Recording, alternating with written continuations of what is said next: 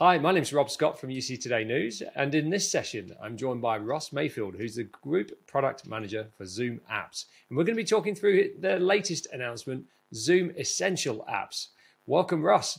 How's it going? Great, Rob. It's awesome to talk to you today.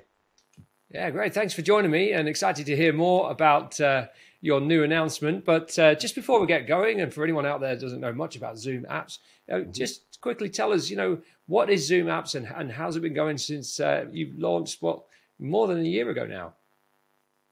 Yeah, about a year and a half ago, we launched Zoom Apps, which are third-party applications that run in Zoom meetings as a way to kind of transform the meeting experience to make it more productive, engaging, even fun. We've got about 125 Zoom apps that have been published to date. Over the last year, even we opened up the Zoom Apps SDK, so any developer could build a Zoom app, right? And it really is a better way to work. It helps you with your meeting workflow, what occurs kind of before, during, and after a meeting, but also as a way of kind of embedding it into doing things like team activities. And we'll talk about them, because what we did do was to take a bunch of these essential apps and put them in this new bundle that we call Essential Apps. Great. Well, let's talk about that new announcement, Zoom Essential Apps. Talk me through first of all, why did you do it, and who's it for? Yeah. So Zoom Apps, so Essential Apps is a collection of 10 applications that are normally paid that we've included within your Zoom One subscription. So anybody who's paying for Zoom Pro, Zoom Business Plus, they bought that online.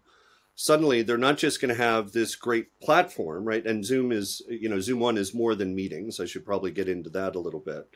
But what it's doing is we're including these paid versions of your apps that are basically everything you would need to run your small business or kind of your independent professional endeavors, right?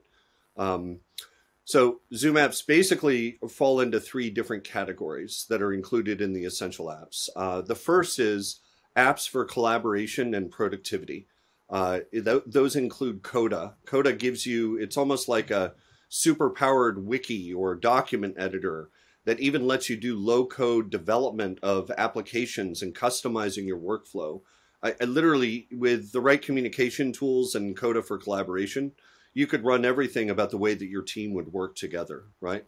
It also includes Prezi, which has created a whole new app, Prezi Video, as a better way to present yourself professionally online. There's a second category, which is what we call team activities and workshops. So if I'm a small business or I'm an independent, like even podcaster, and I'm trying to grow a community as an example, right?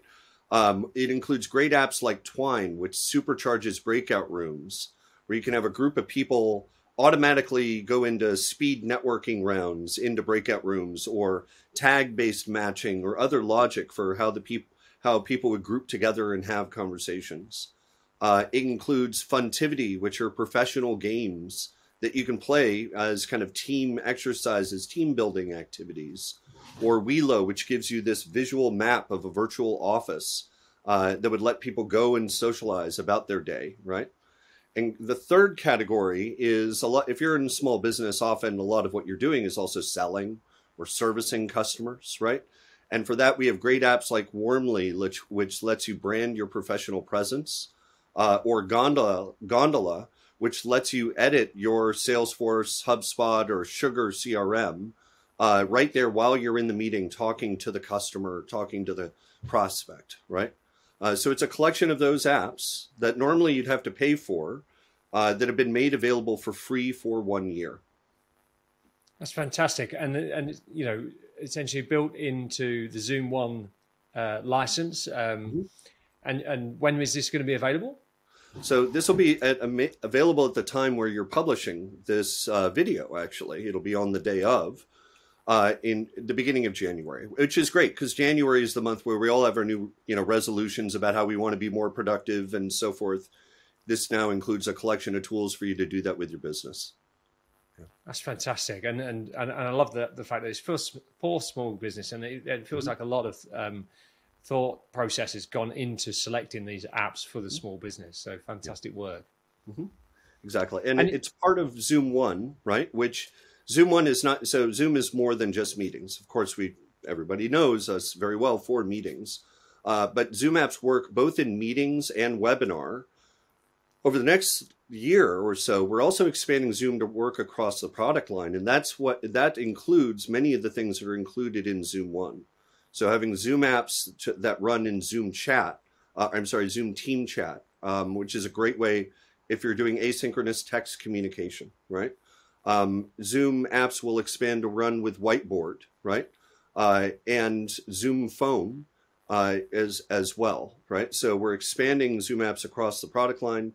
But the important part is, to really solve all the needs of small business, it is about this kind of broader suite of offerings that Zoom has, plus this bundle of essential apps.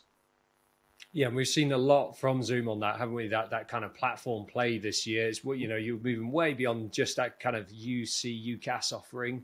Mm-hmm.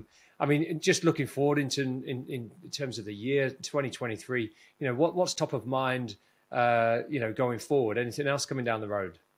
Yeah, some of the stuff I'm excited about is, as an example, it's not part of Zoom One, but as we've shifted into this new normal of hybrid work, right? The support for Zoom Room devices and how Zoom apps run on those is really interesting. So Zoom apps already runs on personal Zoom Room devices, the kind you might have in your home, right?